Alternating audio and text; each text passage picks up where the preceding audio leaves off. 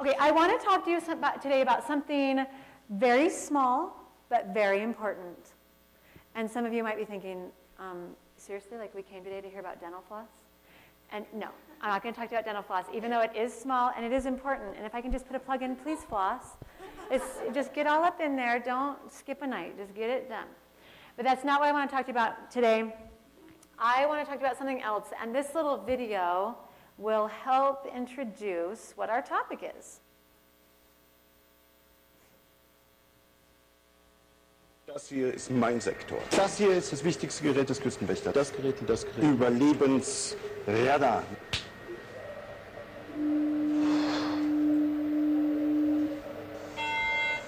Mayday, Mayday. Hello, can you hear us? Can you hear us? Can you... Over. We are sinking. We are sinking. Hello? This is the German Coast Guard. We are sinking. We're sinking. What are you thinking about? Have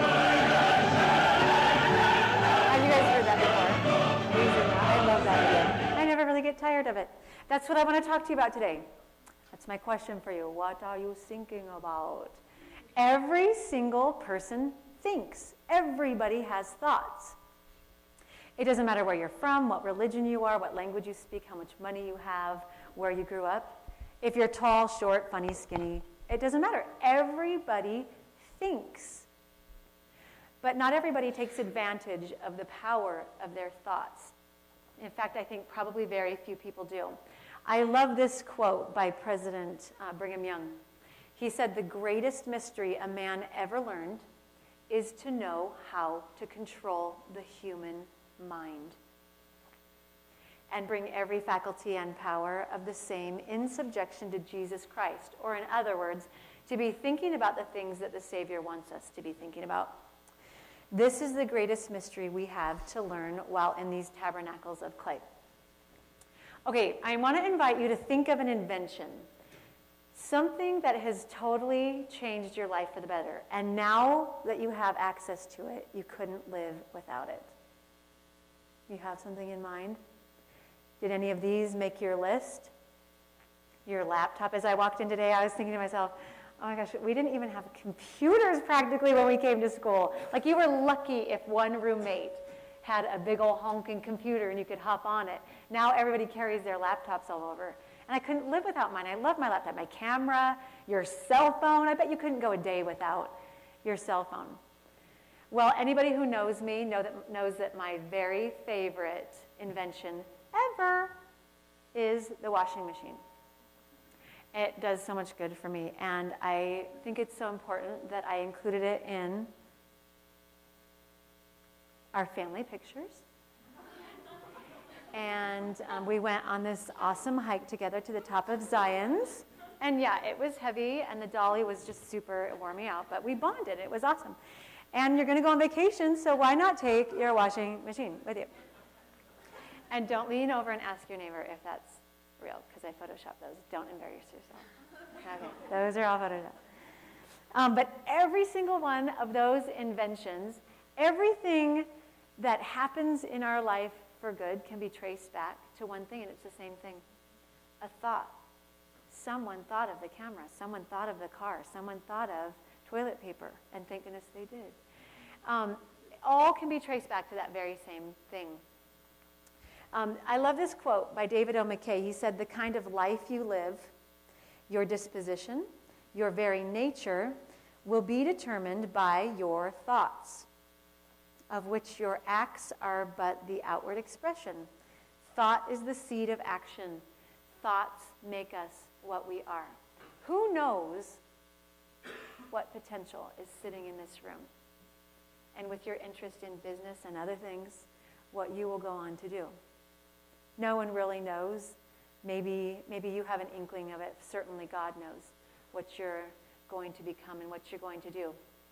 But make no mistake about it, everything that you do will begin with the way that you think. And everything that comes from you, good or bad, will begin with the way that you think. And I've been studying the power of our thoughts for several years now. And about 3 years ago, I heard a woman say that on average, we think over 300 negative thoughts a day. And when she said that, I immediately wanted to know if it was true. So I decided to conduct an experiment. I went and bought myself a little handheld clicker. You know, you've seen them in various places. You can keep track of things on them. You count. And I decided to count my negative thoughts. I was going to find out if I really had 300 negative thoughts a day. So the morning that I was going to begin my experiment, I explained to my family what I was going to be doing so that when they saw this little clicker in my hand or around my wrist or my arm, in my purse, on the counter, they would know what I was doing. And we got in the car to drive carpool, and I put my clicker on the panel in between the two front seats. And my daughter Meg, who was 9 at the time, from the back seat, reached up, grabbed my clicker, looked at it, and goes, "Whoa, you have 8 negative thoughts already, Mom? Holy cow, that is a ton." And I picked up my clicker and clicked. It's like, that's annoying. So then I decided, I don't want anyone to be able to see. So I covered it up with a little piece of masking tape, and I decided I would look at it every night. At the end of the day, I would pull it back and see how many clicks I had so that nobody could peek at it during the day, and I couldn't try and be like an overachiever and get like 400 or 500 clicks in a day. So I began clicking, and I clicked for anything that wasn't positive or uplifting. For example, we had just gotten a dog. We got a puppy. I didn't want a dog. I was the only one in the house who didn't want a dog. And I found myself clicking for that dog. I took it with me one night to the movies, and I stuck it in my pocket. And during the movie, I found myself reaching down into my pocket and clicking. And at the end of the movie, I thought, I'm just curious. How many times did that movie make me think something negative? I pulled it back. Over 40 times. And it was a good reminder to me that I get to choose what is positive and uplifting for me to put in my mind. The ratings might tell me it is, but it may not actually be. And it was just a good reminder to me. And I am a little embarrassed to say that I did click one night on date night. My husband and I out to dinner. Date night's supposed to be fun. There I am, just clicking away. Had it in my pocket. And it was because I was complaining. We were sitting there over dinner, and I was saying things like, the house is a mess. The kids are driving me crazy. I haven't had 5 seconds to myself today. I have nothing cute to wear. My hair is frizzy. The visiting teachers didn't come. I stubbed my toe. My lesson for Sunday is not ready. On and on and on and on. There I'm clicking. I don't think I would have even realized or noticed how much I was complaining unless I'd had to be responsible for it. Because obviously to say it, I had to think it first. So I had to click. Now, I am sure I missed some of the negative thoughts because this is as scientific as it gets for me. And I didn't take it everywhere with me. I mean, for instance, I didn't take it to church. Can you imagine?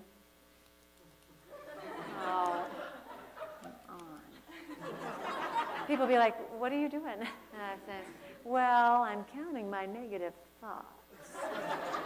And when I saw how many Cheerios your family dropped, I judged you, so I had to cook myself. And I'd be like, don't worry, I didn't cook you for all of them, just the ones that you stepped on. Anyway, I am sure that I missed some of my negative thoughts because at the end of a week of keeping track of how many clicks I had in every day, my highest in a day was 145. So if what she said is true, 300 a day is the average, well, then I missed some. But something really interesting and unexpected happened. I woke up after about a week clicking. I woke up early in the morning like I usually do. I went downstairs to study. I sat on the couch and I thought to myself, I am depressed. I feel sad. I feel discouraged. So I started thinking back over the week. What had happened? What had changed? Who said something to me? What was different? And I realized nothing was different. My circumstances had not changed one bit. And then it occurred to me. It was my experiment. Was it possible that giving recognition to my negative thoughts simply by clicking was giving them enough power to completely change my mood? That very day, I decided to switch. If counting and focusing on my negative thoughts could make me feel that way, was it possible that if I counted my positive thoughts, I would not only, swing from this far negative to feeling positive again, or would I feel like more positive than I'd ever felt in my whole life? So I switched and I started counting my positive thoughts. Everything I could think of. My very first day, I counted 321 things. I clicked 321 times. I clicked for things like, most of them centering around gratitude. I'm grateful for milkshakes and the mountains and my family and my clothes, and the dog would occasionally get a click, and the scriptures and the temple and all sorts of things. And it was amazing how much better I felt focusing on the positive. By day 4, I peeled back the masking tape and I had clicked 1,262 times. I am here to tell you today that not only did I come back to feeling normal, but I felt more positive than I had ever felt in my entire life. I set goals that I don't think would have even occurred to me to set unless that my mind had been in that place. One of them was charting on the Christian Billboard charts. No Mormon has ever done that. There's so many barriers against us. And yet, why not? My mind was in that kind of place. Why not try to do the impossible? And by November, we charted at number 6. We broke the top 10. And this is going to sound a little cheesy, but I took this thing on the treadmill with me. And I ran with it in my hand, and every time I got tired, which was like 1 minute into it, I would pick up my clicker and start clicking and just tell myself, you can do this. You are strong. Keep going. This is building your heart and your lungs and your muscles. And I ran further and longer that week than I had in 20 years because my body was doing what my mind told it to do. It was amazing. I thought back over my week. Again, nothing had changed in my circumstances except for the way that I was thinking and what I was focusing on. I love this quote by Grant Von Harrison. He said, to a great extent, we accomplish what we think about. Your thoughts, more than anything else, will be the determining factor in what you accomplish during your life. Now, typically at this point, when I'm speaking about the power of positive thinking, I continue in more detail about how to do that and what the effects are. But since this is the Entrepreneur Lecture Series, I'll go in just a little bit different direction.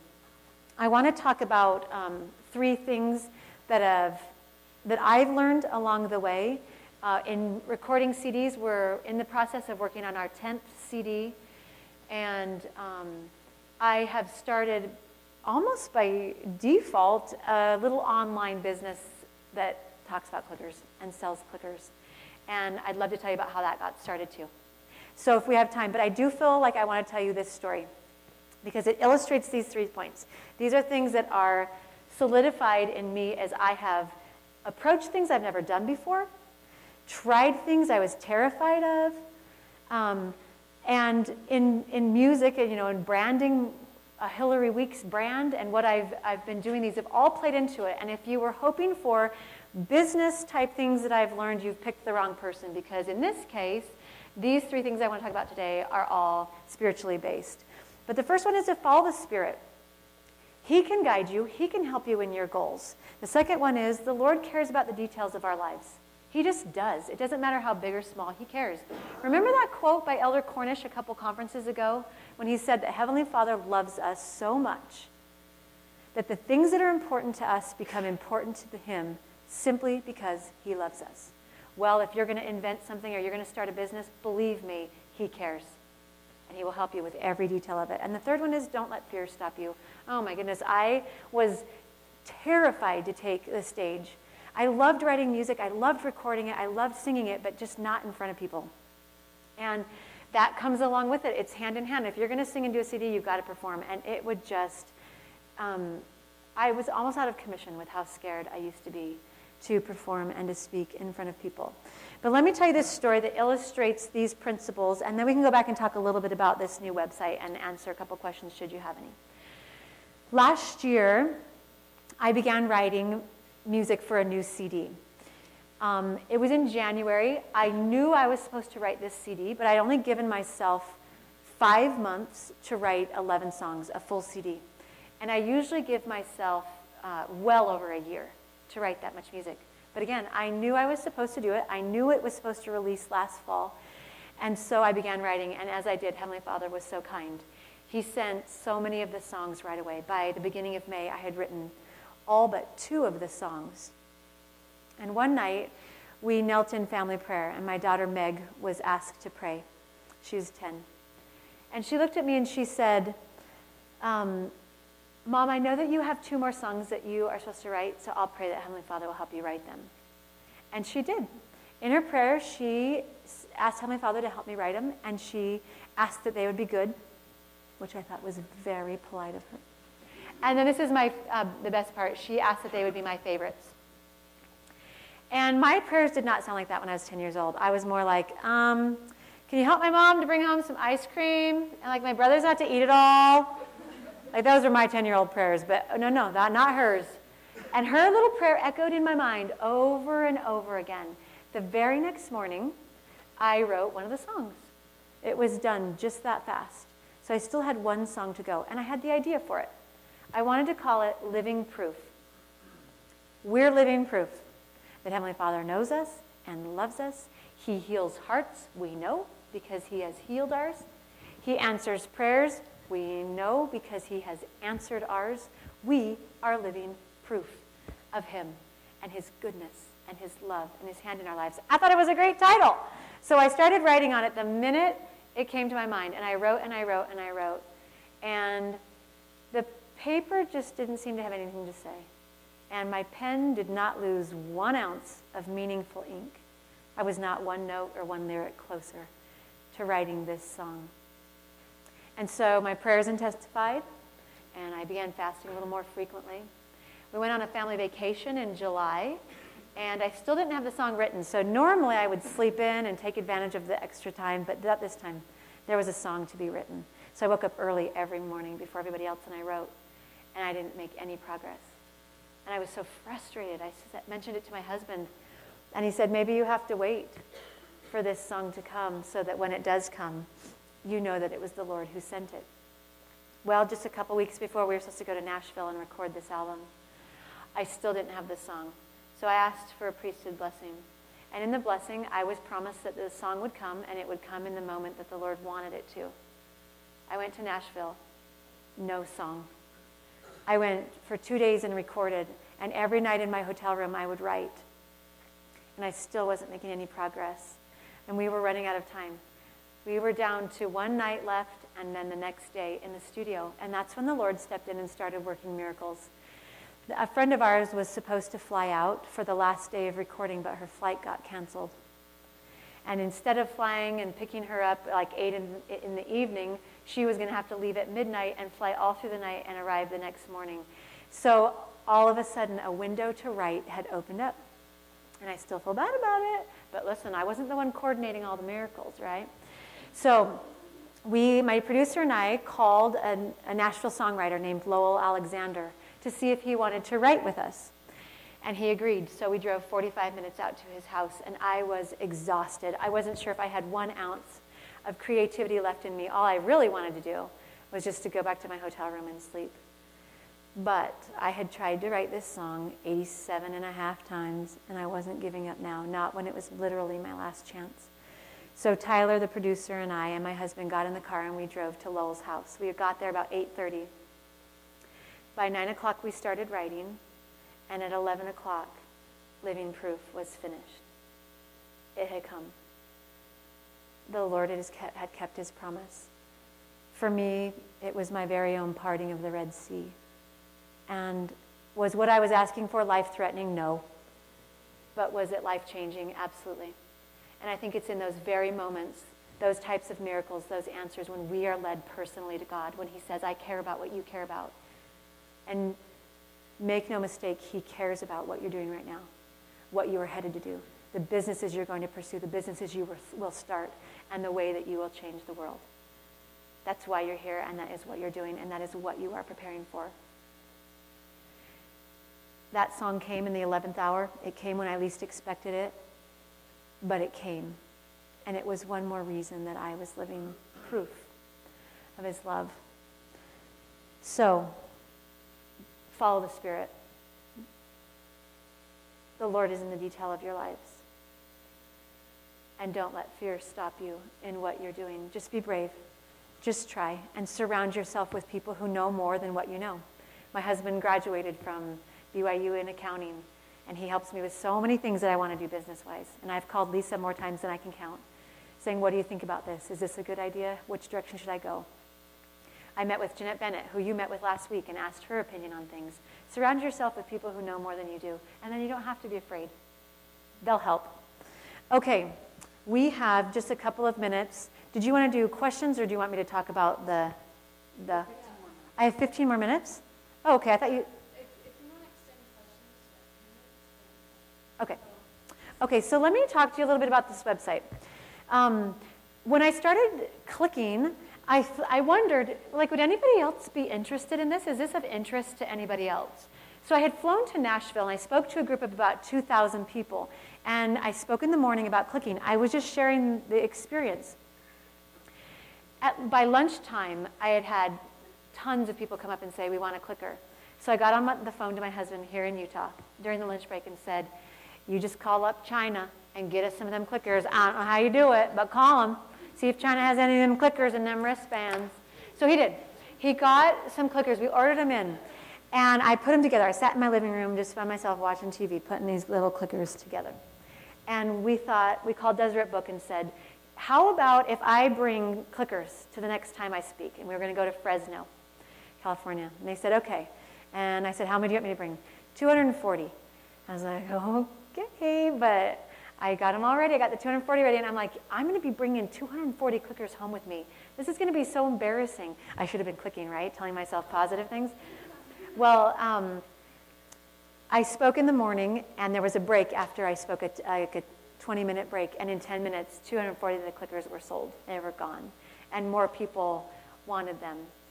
And so I kept taking them to the events, and every time the store manager would say, well, bring more. Let's try 30%. Let's bring 30% of the people who are there. Let's make sure they could buy a clicker. And then 50%. And then this last time I went to Portland a couple of weeks ago, and there were going to be 3,300 women there. She said, let's just shoot the moon. Bring 2,500 clickers. We sold every single one. In the meantime, well, so what that told me is, yes, people want to know. People want to try it. People want to think positively. We all need a tune-up. Everybody can focus on their thoughts a little bit more and be a little bit more positive. Oh, that's good with your head right there. Lean back. Because right now I'm getting a migraine from the thing. That's right. Okay, somebody put a piece of paper in front of it. Or can we just turn it off?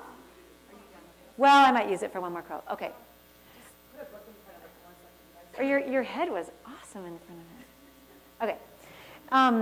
So there was this, thank you. I mean, if you get a cramp, just have him just rub it. Okay.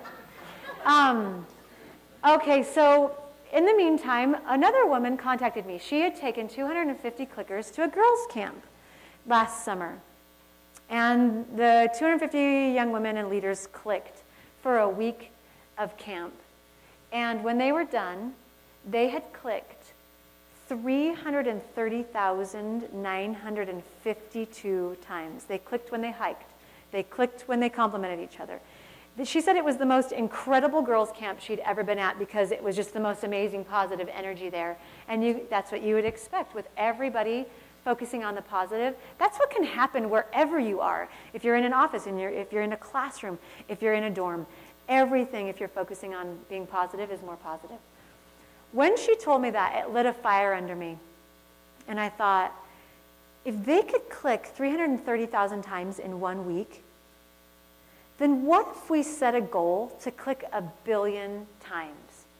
1 billion positive thoughts. I mean, that kind of energy can certainly change people. It can change their circle of influence. It might even change the state they're in.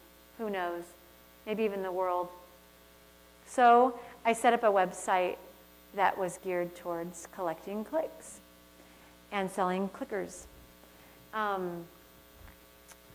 Let me pull it up here for you and show you, but do keep in mind, since then, we're going to do some changes. And we've got lots of changes in the works, but this is what's running right now.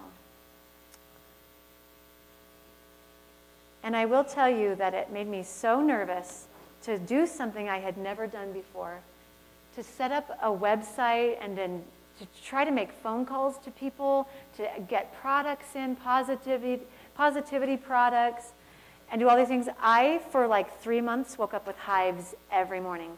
That's not an exaggeration. Every morning I had some patch of hives somewhere because I was so anxious and worried about it. But I didn't let a few hives stop me. Okay, so we are up to, you can't really see. How do I make this? Oh, yeah, I was trying to make it like fit the screen better, but, oh, yeah. What do I do on that? 100, maybe 75, would that be better? I hope it shows it a little bit better. Okay, so we're like almost at 1.6 million clicks. And people can come, enter their clicks each day. We have a limit. You can only enter up to 500. After that, it has to be approved, you know, because somebody already entered 1 billion. I was like, thanks a lot. So I had my husband do the math. We opened the website in March, and I had him do the math on the rate we're going and how soon we'll reach 1 billion. And he looked at me. He's like, 600 years. I'm all, oh, okay, well then my great, super great grandchildren could be like the ones who like see it happen. But I was not discouraged by it. I had to keep a blog all about positivity. And people can come and order clicks. And lo and behold, people actually do. We have people come and order clickers every single day. And we've designed stickers to go on the clickers and have a new line of stickers coming out this week. And it's just been really fun. And then this little thing is going to turn into a video that explains clicking. And we just have some different changes that are coming up. But it opened up in March. I opened the site in March. And we have done about $50,000 in revenue. And that's just from a little girl who writes music, who grew up in Alaska, who likes to cook in the evenings. I mean, if I can do that, you guys can do anything. And that number is small to most people. But to me, I haven't lost money, haven't cost the family any money, and have had fun learning all about how to start a website, how to make phone calls, how to contact people, how to hire a designer, all sorts of things. And our next project, in addition to creating a video and updating the website, is to turn the clicker into a product that can sell on shelves. Because right now, if I go speak somewhere, then you can tell, because I get clicker orders from that area. But I don't want to have to be responsible for the story and explaining to people how to help change their lives. So we're designing a product that can sit on the shelves and it tells the story to them, and I don't have to be there. And right now we have clickers in 37 of the 50 states, and we have like 4 international countries who click, and it's just been really fun to start this website. But that's what I have to share today, and I guess if you want me to take questions or... a little bit more time. Can we show your heart rate? Absolutely, I'll pull it up. Yeah, that's a great idea. So this video we made last fall to the song Beautiful Heartbreak. It kind of tells, it tells the story itself.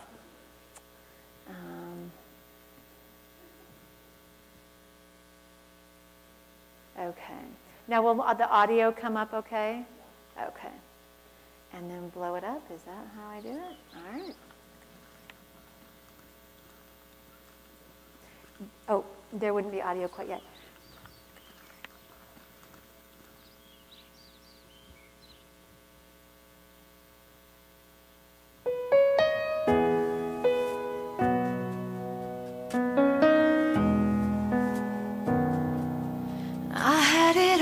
Mapped out in front of me, knew just where I wanted to go, but life decided to change my plans, and I found a mountain in the middle of my road.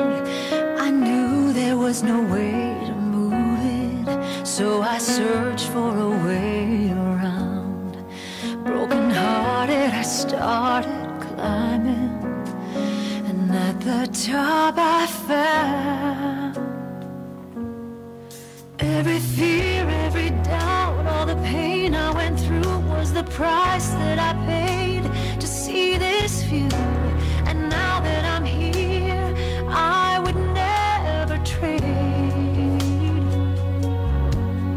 the grace that I feel and the faith that I find through the bittersweet tears and the sleepless nights. I used to pray he'd take it all away, but instead it became a beautiful heartbreak.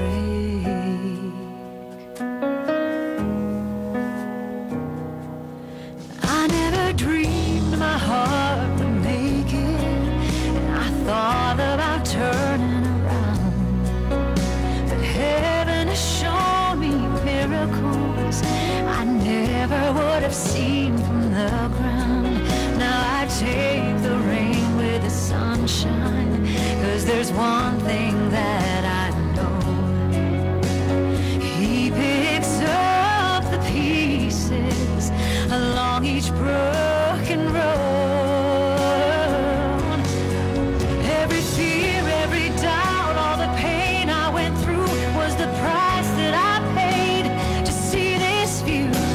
And now that I'm here, I would never trade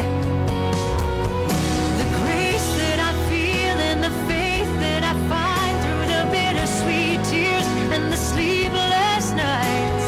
I used to pray he'd take it all away,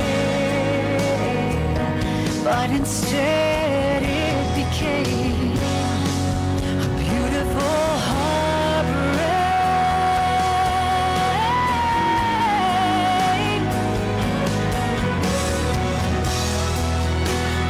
I would never trade the grace that I feel and the faith that I find through the bittersweet tears and the sleepless nights. I used to pray he'd take it all away,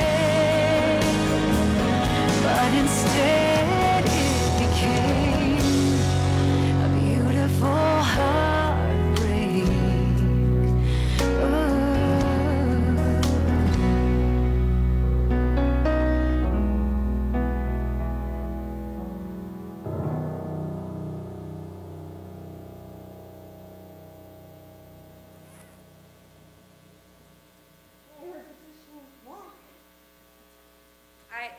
Wow, isn't that powerful, you guys? That was Hilary at the piano singing. You guys only that's her. Wow, is that the song you were talking about that you wrote, or the one you wrote was Living Proof? That's the name of the other song. Two different songs, yeah. Okay. Wow, that's Living Proof right there.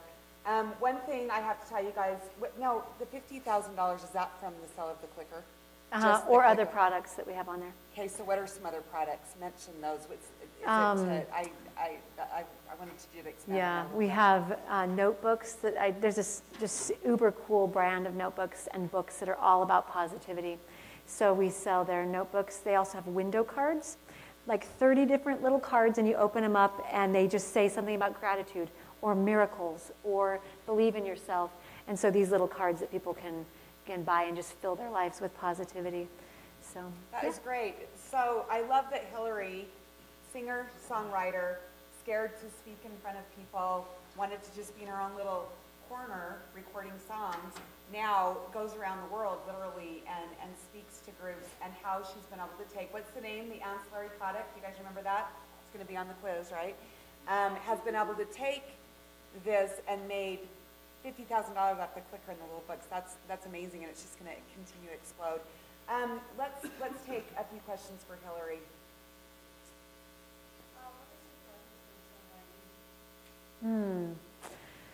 Sometimes I co-write. Most of the time I write by myself, and the process is different every time. Sometimes I'll be doing the dishes and get a song idea So I'll just run in and jot it down. Sometimes I start with lyrics. Sometimes I start with the music. Sometimes I have the title or the concept of the song. And so it's kind of different every time. Sometimes I'm at the piano, sometimes I'm on an airplane. Just different every time.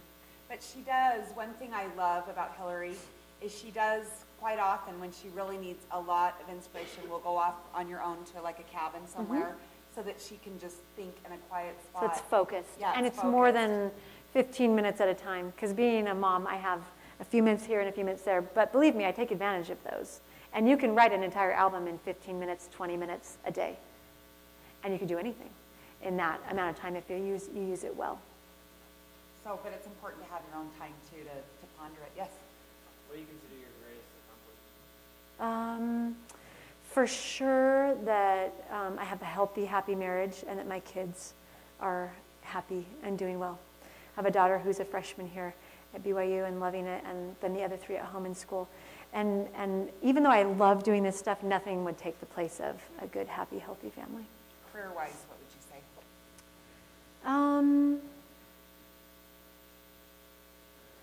For me, it is when I get a letter in the mail that the music has touched the life of someone. I got a note this morning from someone who passed away on this last Thanksgiving. She had leukemia, and she left 2 young boys. They couldn't have been more than 3 and 5. And they said that she listened to Stand Still, which is one of the songs that I wrote, consistently all day long for the week leading up to her death.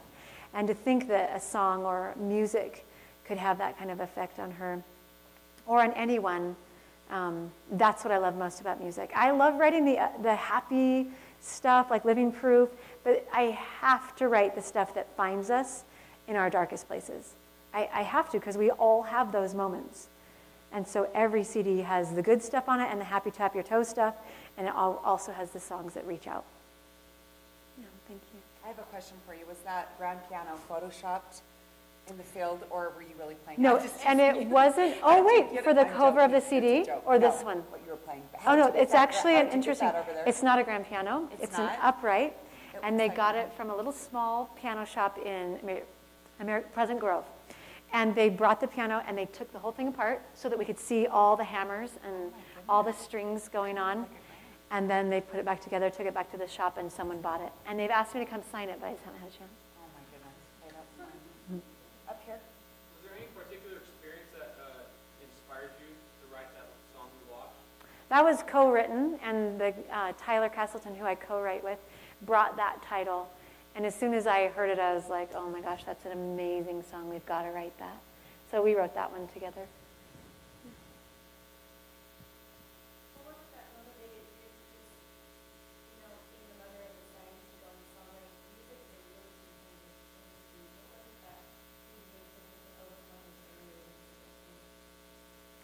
Oh, that's a great question. And not to sound cliche, but I just felt like it was what I was supposed to do. I just knew that's what I was supposed to be doing. And I had been told no in terms of like, hey, do you want to produce my CD, these songs? I'd been told no by every major publisher in this industry. And so I was like, well, maybe I'm not supposed to do it. And then a little teeny tiny window opened up, and that's when the music career began. And I was prepared for it. I mean, I had studied music, I had recorded, I had songs ready, and so when it came, I was ready for it. But all Heavenly Father needed was a little window. He didn't need the other publishers. I mean, they finally came around, and I produced through Deseret Book, which is the biggest one in our industry. But I had originally been told no by all of them, and just not stopping, just following what he wanted me to do. Well, you guys, let's give the biggest round of applause to this gal right here.